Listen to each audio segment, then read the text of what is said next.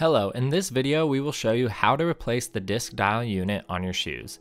The Cadomotus cycling shoes are equipped with Freelock MPK dials.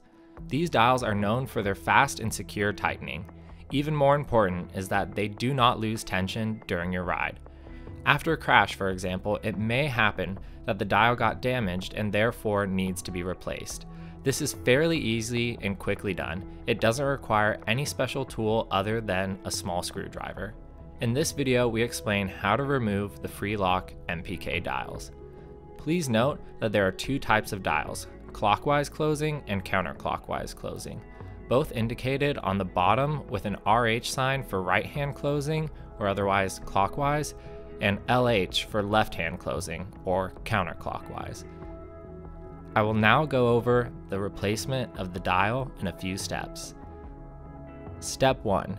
Use a small screwdriver to release the dial. Step 2. Pull out the wire lace all up to the end. Step 3. Cut off both ends of the wire lace. Step 4. Take the new dial. Step 5. Rotate the internal mechanism to align both triangular arrows. Step 6.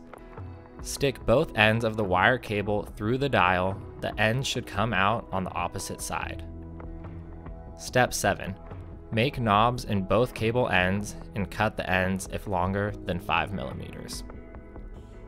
Step 8. Pull the knobs firmly into the mechanism. Make sure to settle the knobs into the mechanism. Step 9. Click the dial into its seat on top of the shoe.